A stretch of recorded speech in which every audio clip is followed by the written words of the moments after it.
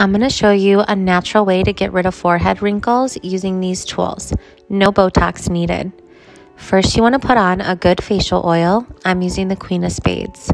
This is going to help the tools glide on the skin and not tug. Here we're going to address the 11s. As you see charted on my face are a bunch of facial muscles. Tension in the muscles equal permanent wrinkles, so we want to release that. You want to do gua sha 3 to 5 times a week and your results will be amazing. This is for the 11s, and now we're going to do the whole forehead. We're going to go vertical, going the opposite direction of how the wrinkles lay, and then we're going to iron it out, creating good circulation beneath the skin and stimulating collagen production.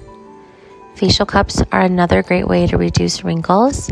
You want to do this 2 to 3 times a week, again on oiled skin. Lastly, I use my facial roller every single day in the morning as maintenance to keep my results. Here's some before and afters from this toolkit, and you can get yours at filterlessera.com.